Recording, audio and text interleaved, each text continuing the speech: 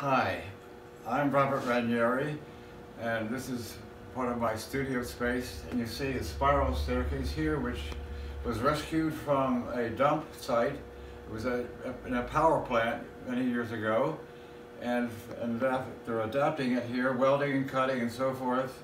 Here it is in our house, and it actually is parallel in a way, or rhymes, with this painting, which we see here on the wall.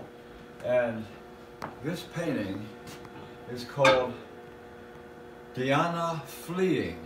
Diana was the great, huntress of Greek mythology, and she was discovered by a hunter, and through various versions of the story, he is finally gotten rid of, erased, because she was so offended to be seen nude, bathing in a pool in the woods.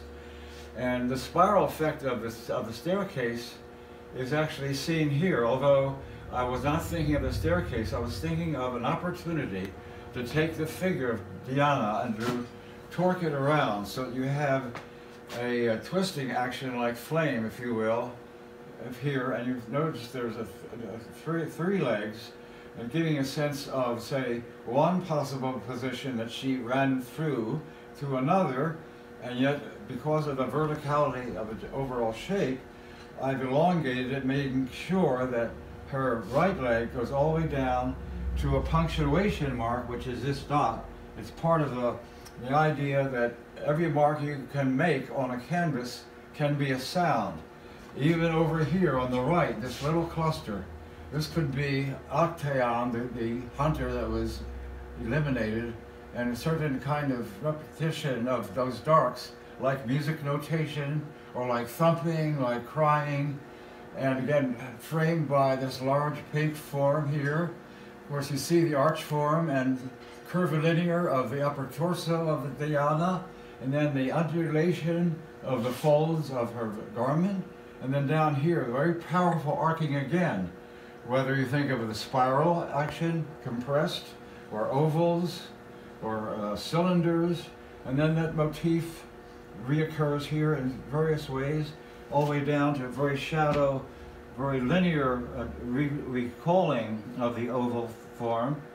And so there's a kind of a build-up, like a tower, if you will. Tower, flame-like, spiral form, and of course I eliminate the head and even part of the arms because the torso is an identifiable core element of the figure. It's the power center, let's say. And here you have the torso of Octaeon, which is part of that mythological trilogy of Greek mythology.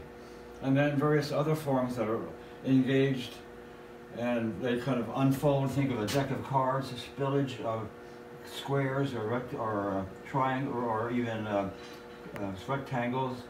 So you have a play of simplicity of oval. If it goes up like this from the punctuation mark of the leg, then it can also go this way. So you have a kind of unfolding, an opening out, and a spiraling action, and a staccato, bang, bang, bang, bang, and then it's the arresting of this.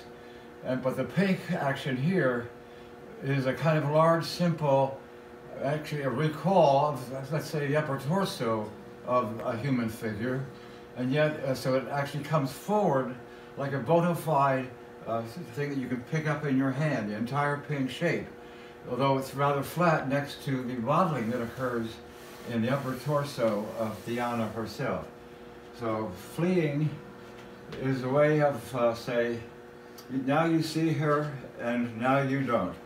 And that's the story of mythology which has inspired artists for a long time, and I'm still doing it. That's a great thing.